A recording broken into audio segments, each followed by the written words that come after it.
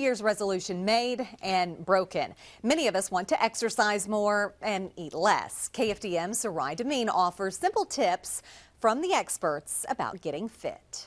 Yeah, absolutely. What I'm going to have you do right here now, we're going to step up, bring the knee in. Mike Culebro works as a personal trainer and recently joined the team at Exygon Health and Fitness Club.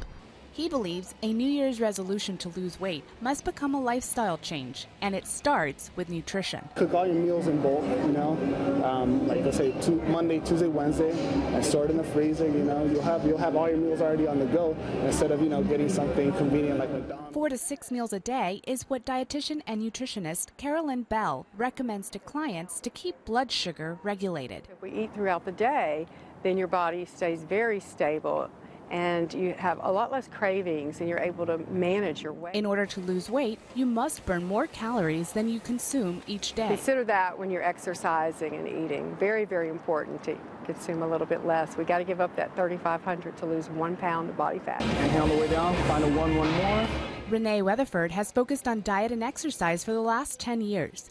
It's part of our life. It's part of our lifestyle, and I feel so much healthier. She says having a personal trainer has helped her reach her goals. You have to do what's appropriate for you and take it slow and definitely get advice.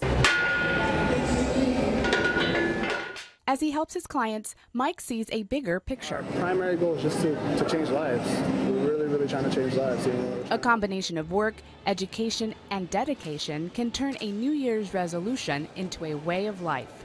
In Beaumont, Sarai Demin, KFDM 6 News. Heart disease is the #1 cause of death in the U.S., underscoring the importance of eating healthy and staying active.